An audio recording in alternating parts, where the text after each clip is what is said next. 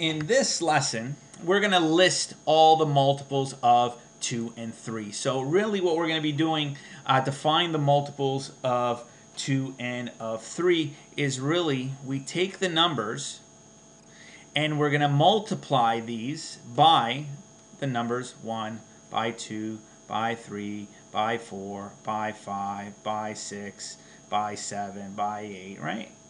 All the way to however many we want. So it all depends on how many we want, right? So we're going to do that of 2, and we're going to do the same thing for 3. All right? So 2 times 1 is 2. 2 times 2 is 4. 2 times 3 is 6. 2 times 4 is 8.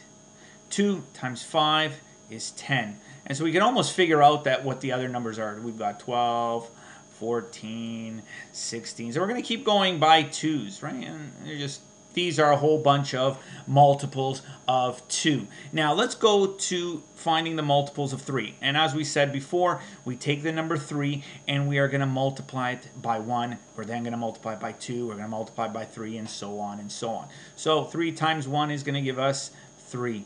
3 times 2 is going to give us 6.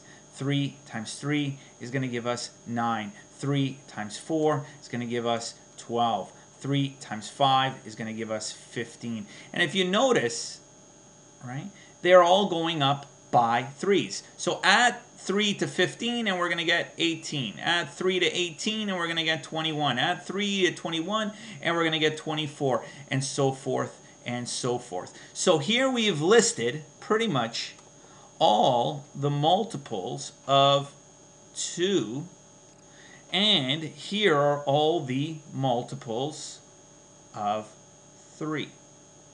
Now, the question might ask, what are the common multiples? Right? So we might be asked for the common multiples of 2 and 3. So what we're going to do is, from the results, right, we want to look at what are commonly found in both of them. So if we look in, and I'm going to highlight here, we've got 6, right? We have 12 here and 12. And if we would have continued, you know, what else would we have found? And so actually, let me do one more multiple here. This one would have been 18. So another common multiple would have been 18, right? So in other words, if we're being asked what are the common multiples of 2 and 3, well, common multiples are 6, 12, and 18, using the sets of numbers that we have actually found. Now, using the common multiples, which is different from common factors, we might be asked to find the lowest common multiple, or also known as the LCM of the numbers 2 and 3. So in order to do that, we are going to take all these common multiples and find which one is the actual lowest. And the lowest common multiple of 2 and 3 is 6. So first, find all the multiples of the two numbers.